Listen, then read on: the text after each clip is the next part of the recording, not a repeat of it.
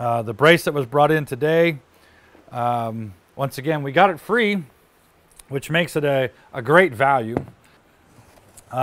This pretty much is what we would refer to as a rust stick. The handle is in pretty dry, but it does turn, which that doesn't occur a lot of times. If the head, which the head is not actually a handle, the head's where you apply pressure to it.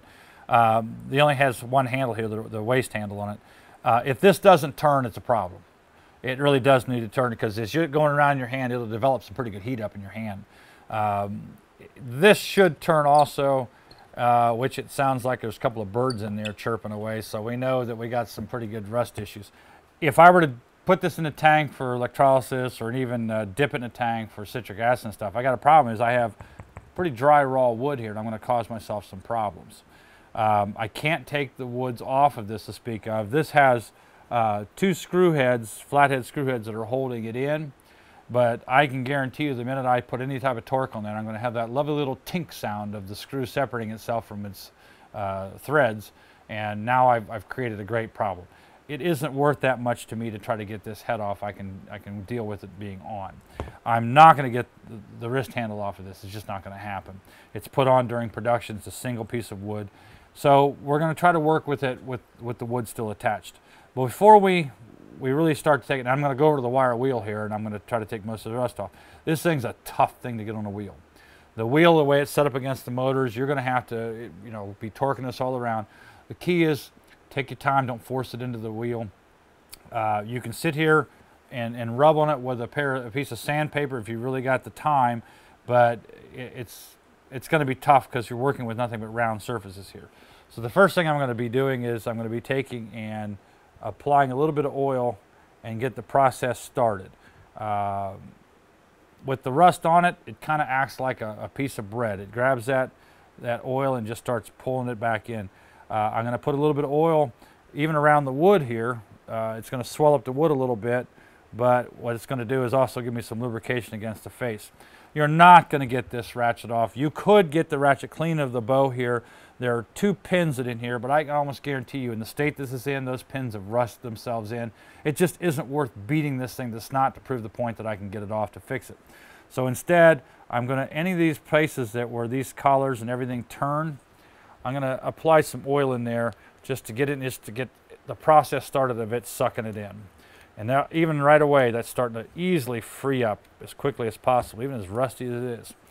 On this one here, boy, it's just not going to give it to me. Let's see if we can actually get the there we go, we got the ratchet to turn. You can see that the shaft of the ratchet is exposed to me, which is nice because now I can get some oil back there and start to let it to take in. Actually, for as bad as this is rusted, I have a pretty tight shaft on that. And I'm going to put a little bit up here where the shell and the shaft kind of meet, and we'll let that go in. I'm going to put a little bit of oil and let the ratchets take it in and start running around into the pawls. Already, the pawls are starting to make a little bit better sound. They're starting to click a little bit more, which means the springs have gotten themselves a little bit of oil in there already. I'm going to rotate it the other way and see if I can go in reverse. There we go. It finally gave me reverse. So actually, considering how horrible this looks, my ratchet's pretty well intact. So halfway there. Next thing we're going to do is I'm going to lock it, and then I'm going to start to take the shell off. All right. And as we take the shell off, it'll allow me to get to the jaws. For as bad as this looks, it took the oil up there and oiled it up pretty fair. All right, I'm going to tap my jaws out of it. He says trying to tap his jaws out of it. All right, we're going to have to grab it with a pair of pliers, I think. Now these are spring-loaded sometimes, so you'll kind of want to hold your hand over them. These are spring-loaded. And one side of the jaws is let loose, and they are pretty gunked up. The spring should be in that jaw. Now don't try to take them apart right now. We're going to have to find a way to try to get this spring. There's a small hole up in the back side of this jaw here once I get all this cobwebs. Boy, I have disturbed the spiders today for all these tools. We're going to try to get this shaft back up in there where it belongs so it doesn't rub against the outside of the shell. Whoever had this had some pretty thick gunk on it. And that actually may have saved ourselves a little bit, the fact that they had some grease in there. But the jaws should stay sprung open, and that's why we want to try to get this. Now, if this spring is actually broken, free of here, it's still going to function a little bit, but not as smooth as we want. But then again, we started out free. So anything we can pull out of this, we're ahead of the money. All right. So I'm going to take over and I'm going to try to get the knurling on the outside of this shell. You can see a little bit here. A lot of it's rusted off, and I have a feeling when I go ahead and try to clean this up, I'm going to lose most of whatever grip I had left of this. But we're going to try to get it cleaned up pretty good. When you're working your wire wheel, you want to pay attention to just take little scallops of the wheel as you go around. There's no reason to try to get the wheel to do half this whole bow at one time. It's going to pull it up into the machine and smack you.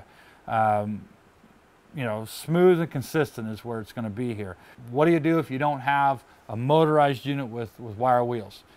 Get a, you know, any of the small hardware stores, even the home stores, or even the secondary discount hand tool stores will have some sort of arbor that mounts with a wire wheel. It mounts into a regular hand drill.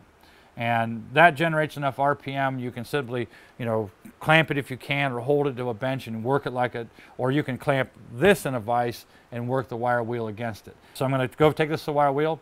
I'll be back.